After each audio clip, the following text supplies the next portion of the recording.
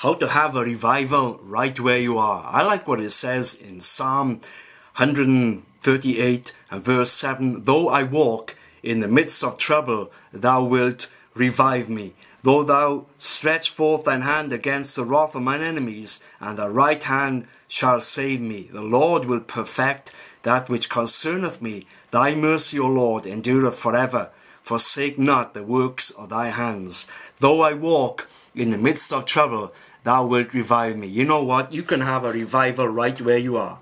Right where you're at today, you can have a personal revival because you have the Spirit of the Lord living within you. You see, many people today are looking for a place to go to have revival. But I believe that if you have the Spirit of the Lord in you, you can be the revival. You are the revival. You are the revival right where you are. I like what happened to the Apostle Paul and the account which we have in Acts chapter 14. It says that they had stoned Paul and then they drew him out of the city, supposing that he had been dead. Here was the Sunday night guest preacher being stoned by his hearers, and then they drove him out. They drew him out of the city, supposing, or rather taking him for dead. Verse 20 of Acts chapter 14 says, Howbeit, as the disciples stood round about him, he rose up. Oh, I like that. He rose up.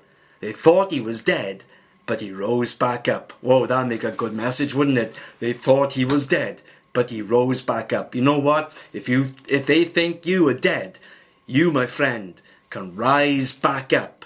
Though you are dead, you can rise back up. Though your dreams are dead, though your vision has died, though your faith has wallowed low, yet if you have the Spirit of God in you, you can rise back up. And it says that Paul went to the city and he began to confirm the souls of the disciples and exhorted them to continue in the faith.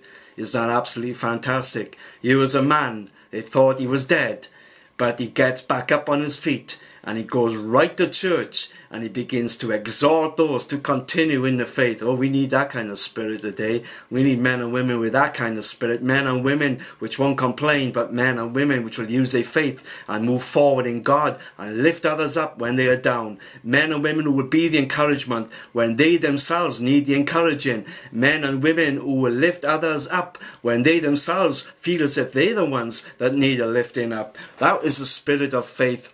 Though I walk in the midst of trouble, thou wilt revive me. God is going to revive you today. God is going to give you His Spirit without measure so that you can be the revival. No matter what hits you, what breaks you, what snaps you, what gets you down, what overcomes you, what tries to belittle you, God has given you a spirit of faith, and a spirit of faith is a spirit of revival to get up and go and do what you've never done, to see what you've never seen, to become the dream that other people are looking for, to become the visionary that God wants, to become the power of God in your neighborhood, in your society. I like what it says in Psalm 86 verse 4, who passing through the valley of Baca. The valley of Baca is an experience everybody passes through, but you know what? We pass through the valley of Baca. You see, the valley of Baca represents failure and disappointment, but you know what to do? When you're in a valley of disappointment and it will come to you, you can have that bounce back ability, that spirit that will make life come out of the death, that spirit which gives you power over circumstances, power over devils, power of disappointment. Who passing through the valley of Baca. The valley of Baca is but an experience, but God will give you victory in Baca. When everybody else thinks you're dead, God says you can live. This is Paul Thomas speaking on behalf of Image Breakers with your 2-minute power chat to lift you up from where you are to where you ought to be. God bless you and have a great day.